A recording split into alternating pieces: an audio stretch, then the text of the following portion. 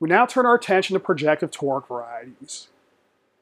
We'll begin by reviewing complex projective n-space and complex projective varieties. Now, for complex projective n-space, denoted P upper n, this space parameterizes the lines to the origin C to the n plus 1. As a quotient space, we start with C to the n plus 1 minus the origin, and mod out by the following equivalence relation. So 2 points are equivalent if their scalar multiples as vectors, or these points are equivalent if they live on the same line through the origin and C to the n plus 1. We'll denote quotient map by pi. So that's just going to carry each of our points at C to the n plus 1 minus the origin to its class in Pn. We'll denote that with hard brackets. Now, because we have equivalence classes, we can replace the notation by any other element in the class, which means we can multiply through or divide by non-zero scalars. So a useful trick, say if we have x0 non-zero, we can divide through by x0, which forces a 1 in the first coordinate. We'll need that later. Now, for complex projective varieties, we take the same approach that we did in the affine case. So there, we start with polynomial, take 0 sets, and then start intersecting. Here, for things to be well defined in projective space, we have to start with homogeneous polynomials. So recall homogeneous polynomial. What do? If we take our point, multiply by a scalar, and then evaluate, we're allowed to pull the scalar out by some power. And so that's homogeneous. Now, this means if we have some point where our polynomial vanishes, then it's going to vanish on any multiples, and so it'll vanish on the class entirely in projective space. So this will be well defined when we pass to the quotient. So that's 0 sets. Now, if we want complex projective varieties, then all we do is, I'll take some finite subset of these homogeneous polynomials. They can have different degrees. And then we're just going to intersect the 0 sets for each one. Likewise, from the affine case, we have this notion of Zariski topology, and then we could talk about open sets, Zariski closure, and so on. For examples, let's first consider P1. We can parameterize all points in P1 as follows. If the first entry is a 0, I could force the second entry to be a 1. And if the first entry is non-zero, we force it to be a 1, and then the second entry can be anything. So we're taking a complex plane, putting it together with a point to get a real 2-sphere. For the Zariski topology, we have, for the closed subsets, we have the null set, whole space, and then any finite subset of points. If I go up a dimension, say P2, what are we going to do here? Same idea. If I suppose the first 2 entries are 0, we force a 1. First entry is a 0, we force a 1, and then we have free variable. And then if I force the first entry to be a 1, we have free variables in the next 2. So we're just taking a P1, adding in a C2. So we're adding on a 2-dimensional complex cell. And that's going to be the process in general, going to P3, P4, and so on. Now, we should note, Pn has structure of both complex manifold and a smooth manifold. So in these topologies, it's going to be compact and Hausdorff. Note, definitely not Hausdorff in the Zariski topology.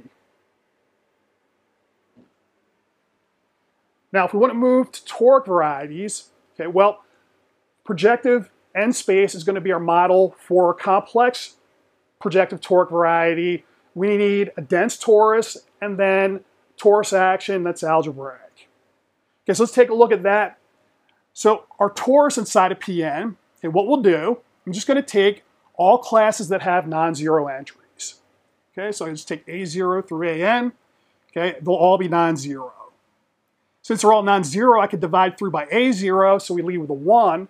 And that's going to show that this torus is just going to be n-fold product of C stars. Not so hard to check. This is dense using the Zariski topology.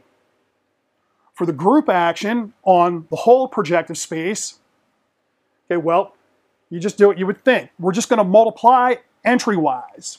Okay, so if we have t0 through tn, going to x0 through xn, we just multiply t0 x0 through tn xn. Of course, we need to make sure this is well defined, meaning if I change either the t or the x by scalar multiplication, the same answer results, and that's straightforward. Finally, okay, well, you'll note if we have any entry equal to 0, this action is going to preserve the zeroness of that entry. So that's how we get the orbits under this action. Okay, not so important for what we need, but interesting to point out. Okay, and so the orbits are just going to be given by, you pick a handful of coordinates to zero out, that gives you an orbit itself. Before defining projective toric varieties, we need to have a concrete understanding of three things. Okay, the torus for projective space, its character lattice, and the lattice of one-parameter subgroups. Now, for the torus, first let's understand it as quotient space. So same as projective space. Here we have c star to the n plus 1. Okay, we're going to mod out by c star. So, using an exact sequence, what are we doing? We have c star to the n plus 1. Okay, that sits inside of c to the n plus 1, throw away the origin. We use the quotient map pi to send each point here to its class in projective space. So it goes inside the torus. So we're just taking our non-zero points, sending them to projective classes. Kernel of this map, okay, the identity for our torus is just a class of 1, 1, 1, 1, 1. So kernel here will just be multiples of 1, 1, 1, 1, 1 as a vector.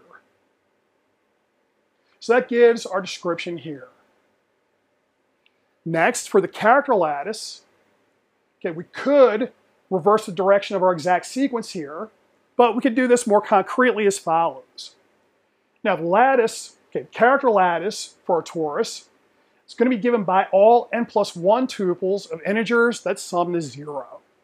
So to see this, okay, let's suppose I have a character.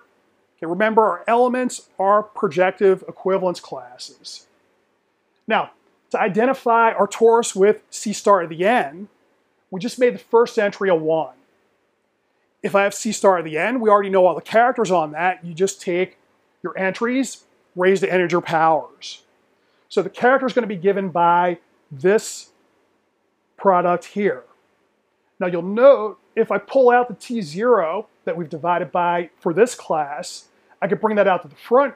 Its exponent is minus the sum of all the other exponents. And so this is going to correspond to a tuple where the first element's just minus sum of all the other elements. And so that's how I get this identification here. Next, the lattice of one-parameter subgroups.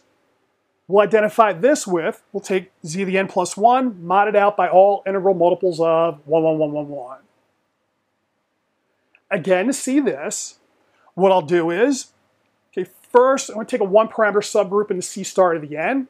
Okay, so to get that, we just take an n tuple of integers, as so. C star to the n, okay, we saw the previous board. To turn that into projective classes for our torus, we just put a 1 out in front, take the class. Now you'll note for this class, it's not going to change if I multiply by t squared, t cubed, okay, through all entries. So we know we're going to get the same exact one-parameter subgroup if we change our b's by adding a number to all at the same time. And so that's going to mean we can mod out by all multiples of the 1, 1, 1, 1, 1. Now, one description, a definition of projective toric variety. So recall the affine case. Here we're going to go for the concrete description. Okay, what do we start with? We have torus, we have a character lattice, lattice of one-parameter subgroups. We pick a finite subset of the character lattice, and then I could define this phi sub a. Okay, and here I'm using the notation, okay, t written as point t1 through tn.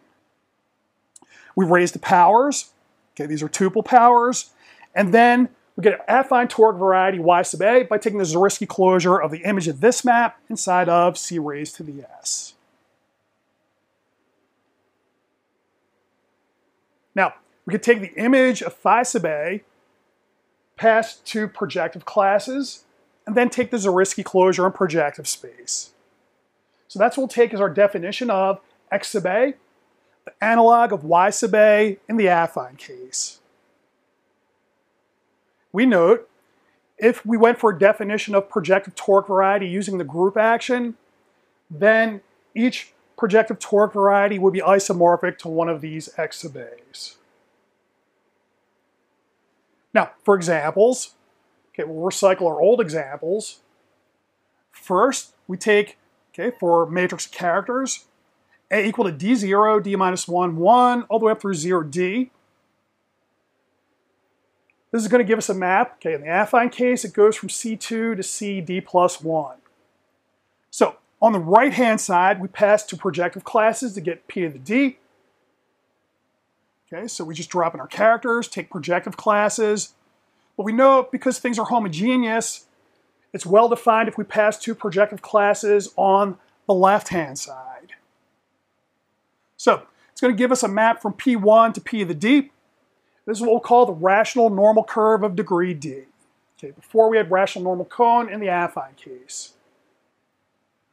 We note, okay, this is going to embed P1 into PD. So the space is always the same. Okay, they're all isomorphic to P1, but the embeddings are different. Note the ideal for this projective variety, again, is going to be generated by all these 2x2 minors. We note they're homogeneous polynomials of degree 2. Another example, okay, we have for character matrix, I have A equal to 1, 0, 0, 0, 0, 1, 0, 0, 0, 1, 1, 1, minus 1. We take characters from the affine case, and then again, we can pass two projective classes on both sides. So here we're going to get the projective toric variety. Okay, it's going to be defined by the zero set of xy minus zw in projective 3 space.